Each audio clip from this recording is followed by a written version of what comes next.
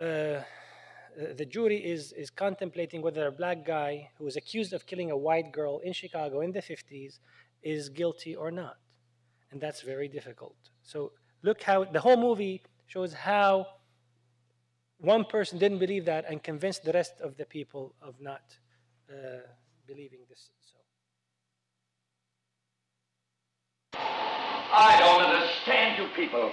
I mean, all these picky little points you keep bringing up, they don't mean nothing. You saw this kid just like I did. You're not going to tell me you believe that phony story about losing the knife and that business about being at the movies? Look, you know how these people lie? It's born in them. I mean, what the heck? I don't have to tell you. They don't know what the truth is. And let me tell you, they don't need any real big reason to kill someone either. No, sir. They get drunk. Oh, they're real big drinkers, all of them. You know that. And bang, someone's lying in the gutter. Well, nobody's blaming them for it. That's the way they are, by nature. You know what I mean? Violent. Where are you going? Human life don't mean as much to them as it does to us. Look, they're rushing it up and fighting all the time. And if somebody gets killed, so somebody gets killed. They don't care. Oh, sure, there's some good things about them, too. Look, I'm the first one to say that. I've known a couple who were okay, but that's the exception, you know what I mean? Most of them, it's like they have no feelings. They can do anything. What's going on here? Well, I'm trying to tell you. You're making a big mistake, you people. This kid is a liar. I know it. I know all about them. Listen to me. They're no good. There's not a one of them who's any good. I mean, what's happening in here? I'm speaking my piece, and you... Listen to me. We're this kid on trial here, his type. Well, don't you know about them? There's a danger here. These people are dangerous. They're wild. Listen. Listen. I have. Now sit down and don't open your mouth again. Someone trying to tell you.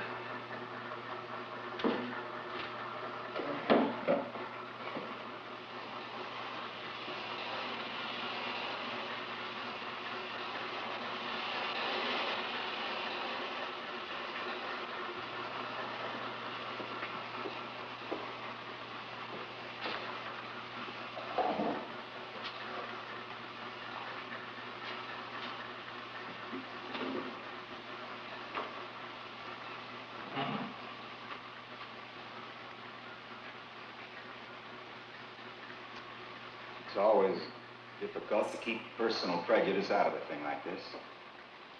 Wherever you run into it, prejudice always obscures the truth. I don't really know what the truth is. I don't suppose anybody will ever really know. 9 of us now seem to feel that the defendant is innocent. But we're just gambling on probabilities. We may be wrong. We may be trying to let a guilty man go free. I don't know. Nobody really can. But we have a reasonable doubt. And that's something that's very valuable in our system. No jury can declare a man guilty unless it's sure. this is the treatment, as you saw. If you see somebody prejudiced, there's no point of even conducting a dialogue at that point. We're beyond that dialogue. If they say, we're better because of this, it's at that point is just leave them alone. Exaggeration. We live in a world of exaggeration. We see it every day. Everything is exaggerated around us. Okay? It's to the degree that it distorts reality. It's a different type of illusion of reality.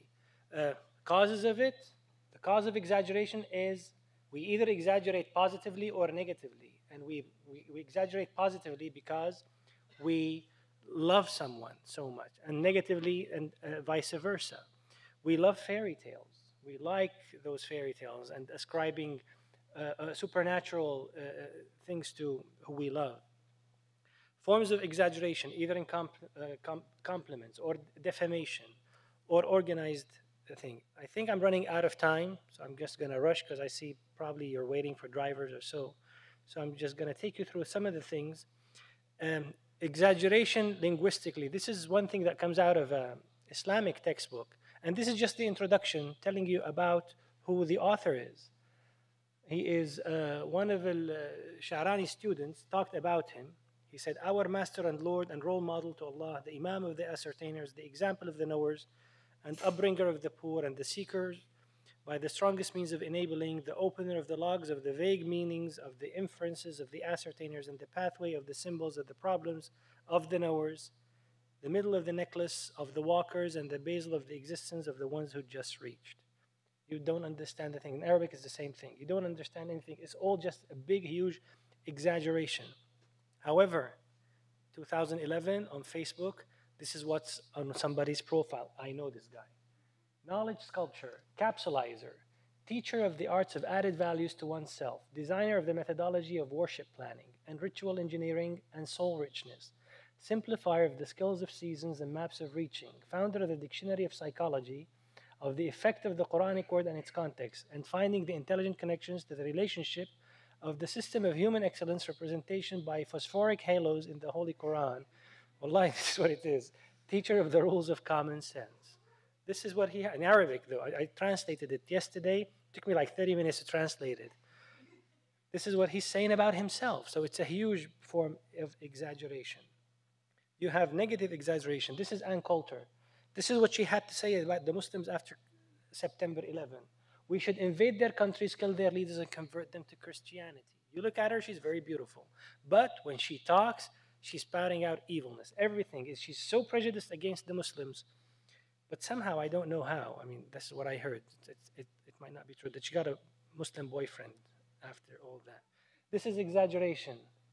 I swear to you, Ralph, the mouse was that big. He's telling about the mouse that he just killed.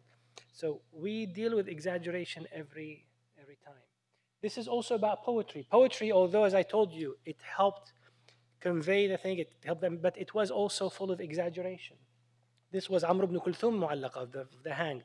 What he said, we own the world and who lives in it. And when we beat with ability. We fill the land until it can fit not no more. And we fill all the sea with ships. And he lived in a tent in the desert. He didn't even see the sea or the ocean. So that thing also, ملأنا الأرض حتى ضاقت عنا ونضرب حين نضرب ونبطش حين نبطش قادرين ملأنا الأرض حتى ضاقت عنا ونحن البحر نملأه سفينة. And he never reached or saw the one. This is a story which is, like it says, أغرب من الخيال, more than you can imagine. And this is what here is, they first start when they tell you the story, when they want to exaggerate, they have to tell you the authority of it. So he's saying that this looks unreal, but the guy that told me this is the head of the police. Then he goes and says where it was published, doesn't mean anything. Then he goes and talks about it. He was standing at Dijla, at the river, and he saw there was a frog running quickly or swimming quickly from one end of the river to the other. And then on it, there was a scorpion on top of it. So when it reached there, it unloaded the scorpion. The scorpion went there and stung something. And there was a guy that was asleep. And then he looked, and it had stung a snake. The snake was about to beat or to bite the guy that was sleeping. And the scorpion came on top of a frog, crossed the river, and killed the snake. And this is a true story. And then he asked about him, and that he told him that this guy was so good to his parents, and that's why God saved him. So the question is, why did God send the snake in the first place to beat this guy or to bite this guy? So, and then it is all like it's in a newspaper. And the guy here, Dr. Abdul Wadud Shalabi, he even holds a PhD in something, or a doctor, and he's talking nonsense about something exaggeration, organized exaggeration. For the millionth time, we did not exaggerate. We did not find, or there were weapons of mass destruction. Organized exaggeration went on to the United Nations, and they got approval to go ahead and hit Iraq. Treatment, there's no treatment for exaggeration and racism, except you've just got, as I said, to shun it away and not deal with it. Finally, imbalanced reactions, and then there's a video that talks about all this. Every action begets a reaction. This is a healthy phenomena. That's fine, okay? Action gets a reaction. But When every action gets the same reaction, that's no longer healthy. Somebody can test you for this. So that's what it means. You get the knee-jerk reflex. The doctors here know that. It's like you hit the knee and you get a jerk of it. So people can do something called reaction engineering. They test balloon you and they know exactly how you're going to behave. And when they know how you behave, they can behave accordingly. They can go around it and circumvent it. So some of the examples of actions begetting reactions which became unhealthy. The Arabs at one time became prejudiced against all non-Arabs, and this begot the rise of the anti-Arab movement in the 3rd century. When they started looking down upon the servants taught themselves, and they became the scholars of the Muslim nation. Exaggeration in expenditure, living in luxury, indulging themselves, resulted in zuhud. People just neglected everything and they no longer wanted to deal with life. The Turkish Turani movement at the beginning of the 20th century begot the Arab nationalism movement, and this is what dropped the Ottoman Caliphate. Exaggeration to call to wisdom in fixing all the problems, and it just called. So every time the youth wanted something, that's in the 1990s and 2000. Everybody was telling them to calm down. They took arms and they resorted to violence and bombing things, shutting down all charities. That's being fixed now. So now charities are being done with. Solutions. There are 3 solutions for imbalanced reaction. Number 1 is try not to trigger the reaction. So if you know the action that's going to trigger it, don't do that. And this verse talks about it clearly. Insult not those whom they worship besides Allah, lest they insult Allah. So don't go and tell somebody your God is a bad God because he's going to curse your God. So that's one of the ways. The other one is action. Just be active. Don't be inactive. And then the third one is create a new nice solution, a new unexpected reaction, like Gandhi did in the 1930s and 40s. This is the video that will summarize the imbalanced reactions and all the mentality of mal-reasoning, and then we will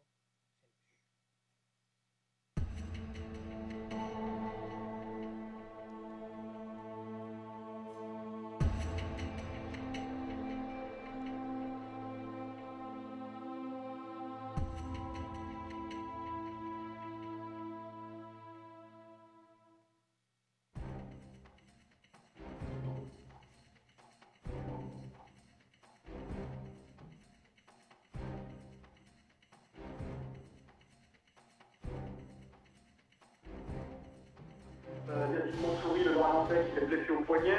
Et on avait surtout vu Khaled El Mouchia, un joueur qui était formé à Lyon, qui est maintenant acceptif en Algérie.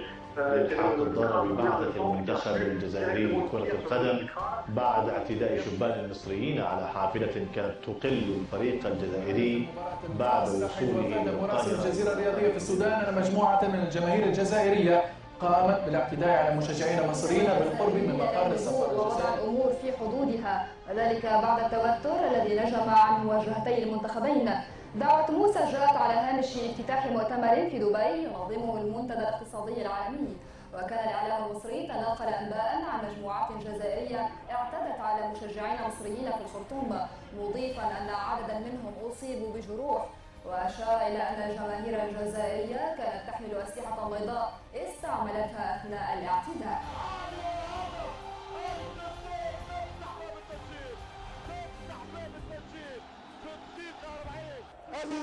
هذا المنظر في خاطر الدولة الجزائرية، في خاطر 1.5 مليون شهداء.